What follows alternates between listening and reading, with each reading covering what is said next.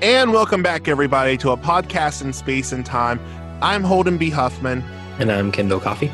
And today we are talking about Doctor Who Series 3, Episode 4, Daleks in Manhattan.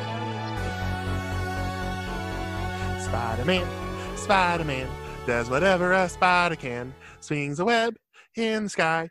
Catch thieves just like flies. Look out, here comes Spider-Man. So Spider-Man's in this episode. Spider-Man is in this episode. Yeah, like I can make a whole lot of Spider-Man jokes.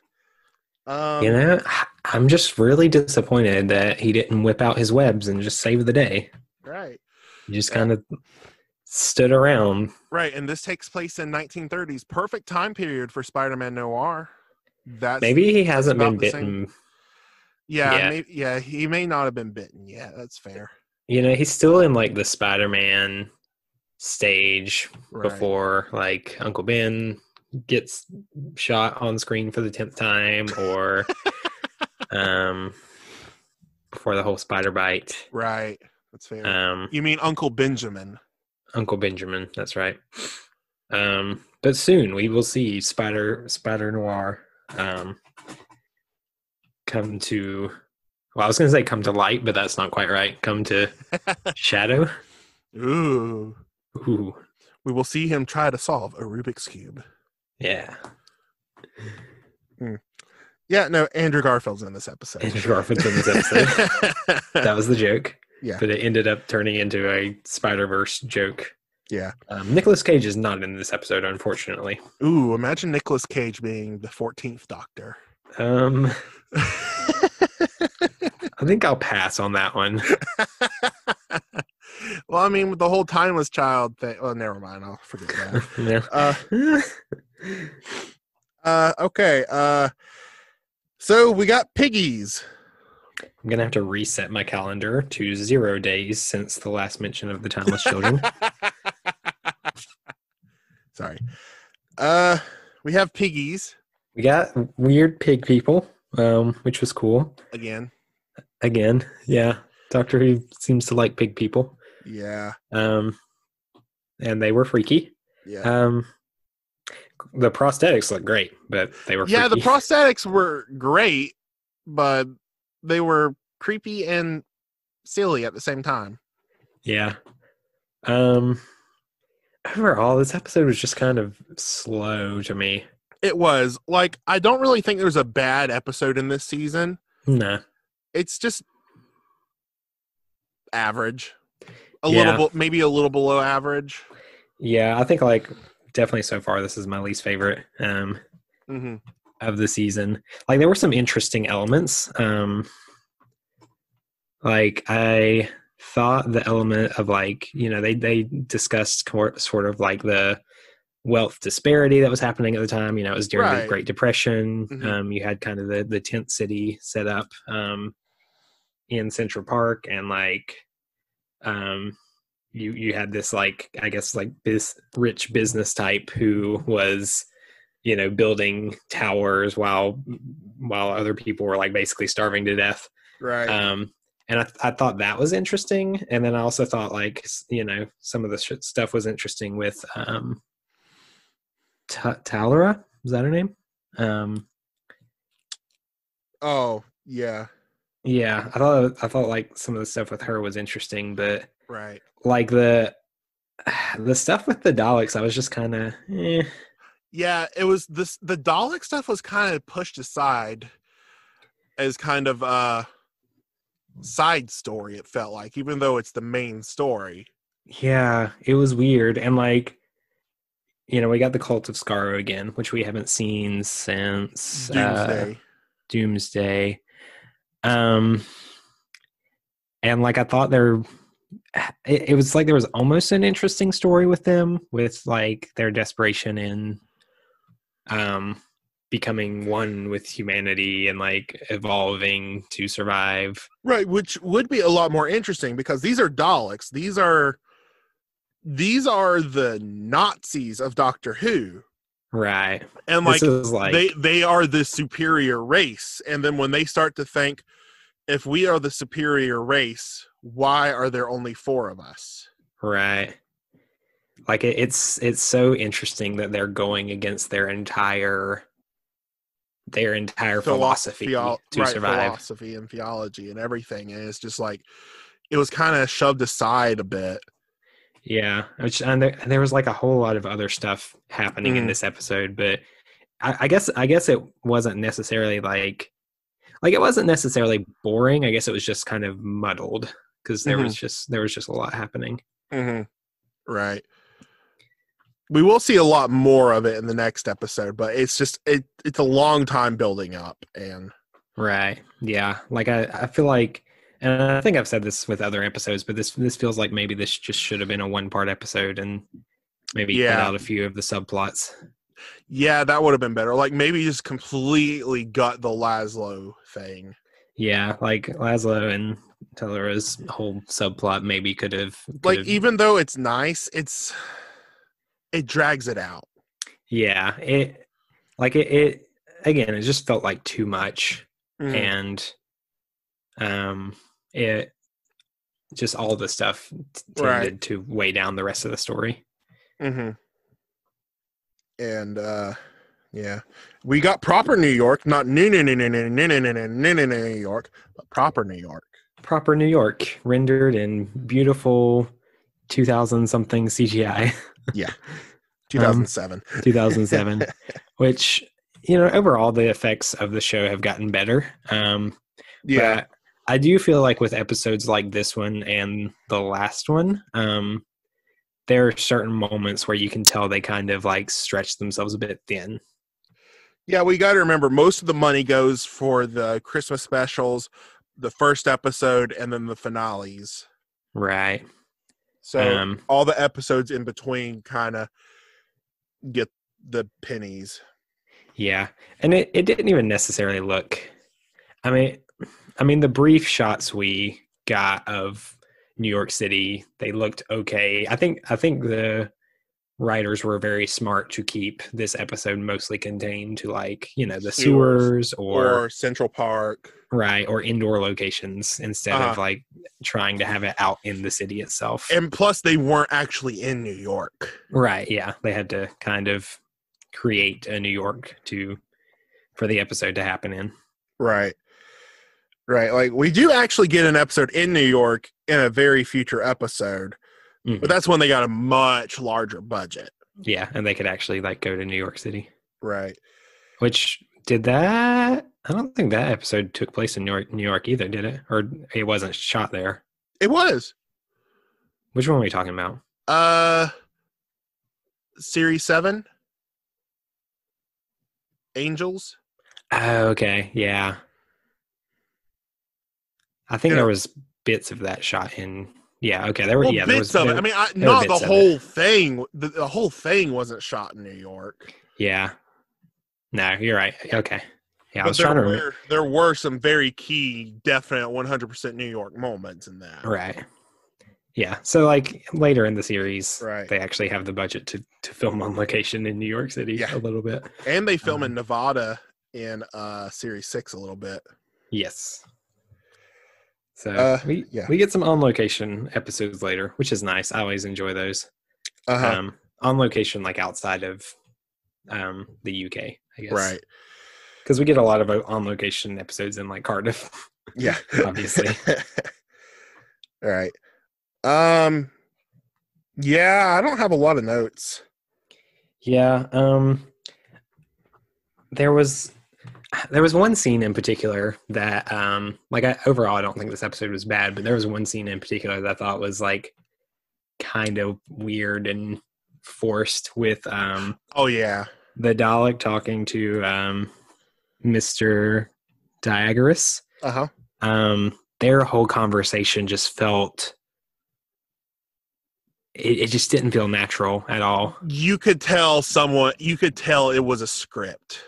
Yeah, it felt like it felt like somebody had this idea of what if we had, a New York 1930s businessman talking to a Dalek, and oh look, they're the same. Right. And it's I mean, kind of, but not really. And it just Yeah. it just didn't really work for me. Right. It didn't click. Yeah. And like, it felt like almost, in a way, it almost felt like the whole episode was supposed to be kind of built around that scene, but that was the scene that really just did not work very well. So right. I don't know. What do they mean Laszlo is just a stagehand and he doesn't matter? Oh my gosh, this got your theater jimmies rustled. Listen, stagehands are some of the most important parts in the theater. If it weren't for the stagehands, it wouldn't happen. I have been a stagehand before, and it can be rough. It can be rough. I don't particularly enjoy it, but I do it when I can, and will do it when I can to help remind myself, hey, be courteous, which I am courteous, but it's also just a good reminder to put yourself in those shoes. Yeah, for sure. That's why I think everybody should work retail at some point in their life. Or fast food.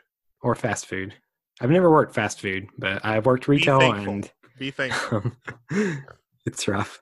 Oh, fast food is definitely way worse. Yeah. Because if you get their order wrong, they bring down hell. Yeah, because people like fast food is like retail, but people are hangry on top of it. Yeah. And you don't want to deal with people when they're hangry. Yeah. Like I can understand them being busy, like even before I worked in fast food, but after I got out of fast food, I understood a lot more of just like, they're busy, there's a long line, it's stressful. I get it.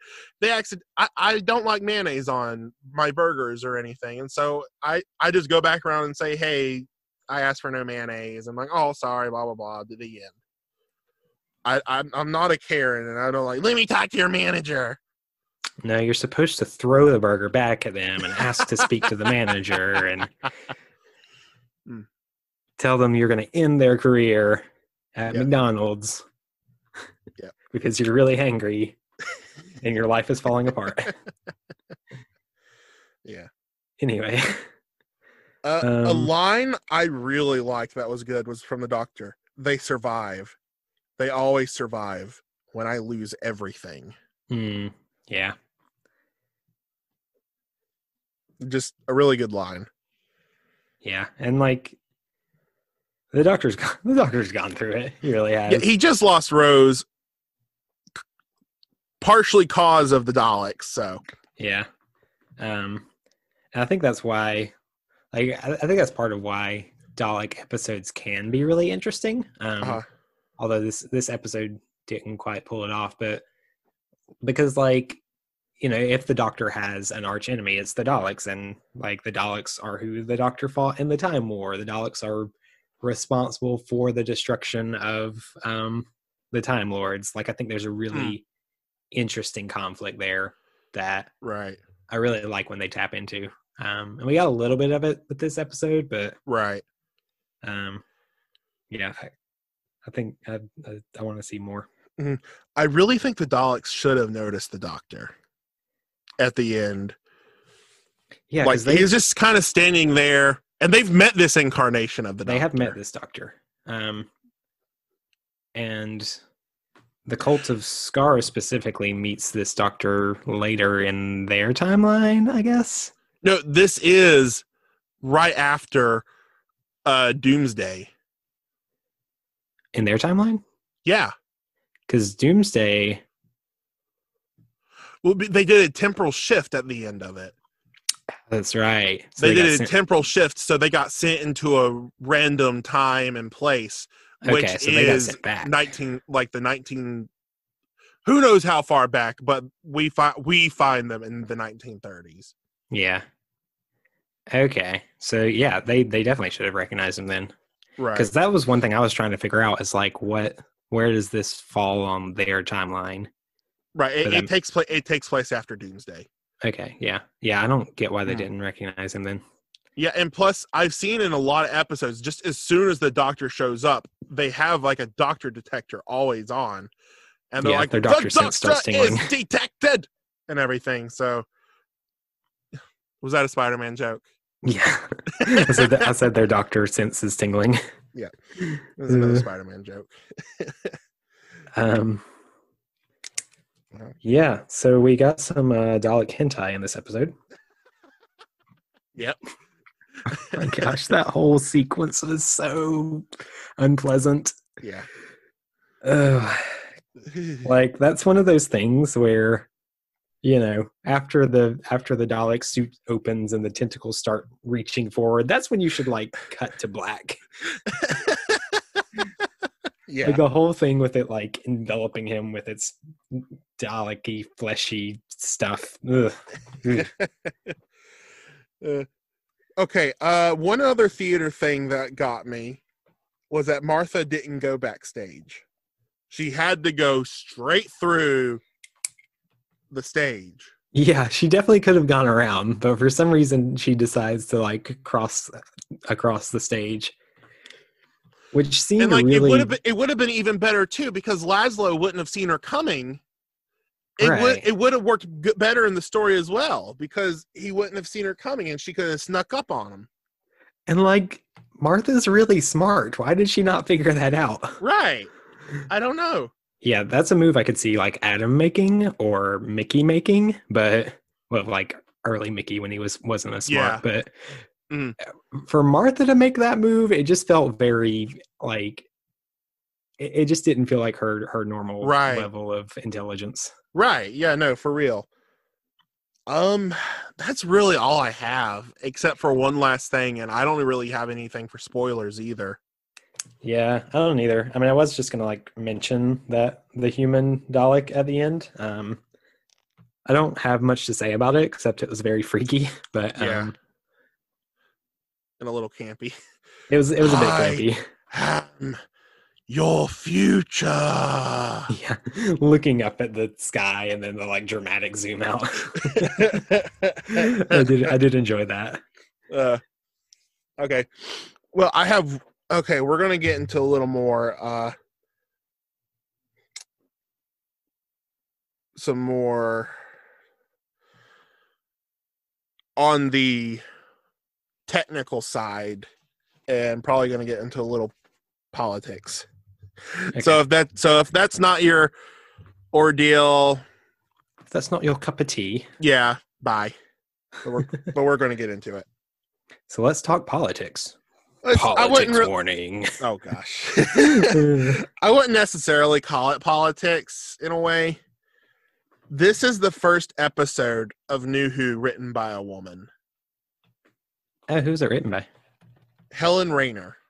Okay. Interesting. She writes some more episodes in the future, but I started doing some research on it, and there's not a lot of female writers on Doctor Who. Yeah. Especially New Who. I can kind of understand for Classic Who because of the mindset of the people back then. Right. But for this day and age, and that's one thing I love about Chibnall's era. He's got a lot more.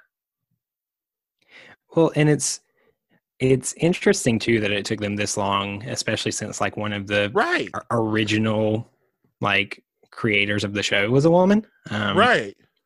We saw that in the we saw her story in the Verity Adventure in Space and Time. Right. Yeah, no, for real. It's ridiculous.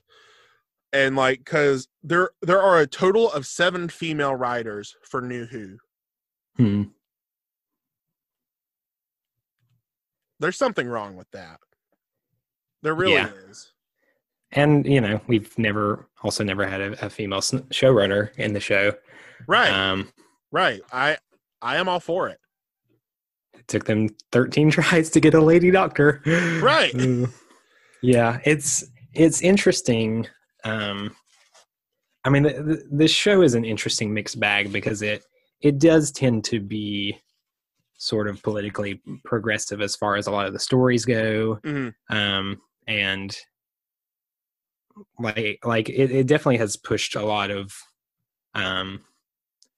boundaries throughout its run. You know, people talk about Doctor Who being political now. It's always no more than it's ever been. It's just politics have changed. Right, and we've talked about this before. So yeah, we've had this discussion before, but at the same time, you know, it's never been perfect in that regard of Right. like how it portrays women, how it portrays minorities. Mhm. And you know, it's always a work in progress, and on some level I really like on some level it you know, it still needs work, but on another level Right. I appreciate What they've already done. right, and I appreciate that the show has like been really willing to push its own boundaries. Right.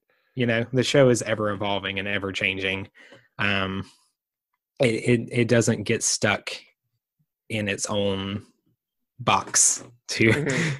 I mean, you know, it is stuck in a box, it's stuck in the TARDIS, but it's bigger on the inside. So Mhm. if you can unpack that weird metaphor I just made. Mhm. Hang on. But Also yeah, we there's been like, sorry, there's been, but another, just one more small thing about that. Mhm. There has been almost 200, around 200 episodes of the revived era, Mhm. but only a total of 14 episodes have been written by women. Come on, Doctor Who, let's do better. That is not right at all. Yeah, it's not. We can do better than that. Yeah, and that's why I do applaud Chibnall for hiring a lot more female writers. Yeah. I mean, as much issue as I take with certain Chibnall episodes that we've mentioned frequently, Yep. I think he's also done good things for the show. Yeah. And we've gotten some very good episodes from his run. Mm-hmm.